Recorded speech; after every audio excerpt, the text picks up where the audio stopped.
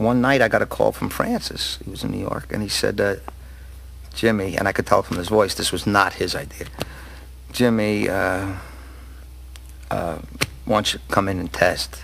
I said, test what? What, do you got a Porsche you want me to drive around the block? What do you want? Test what?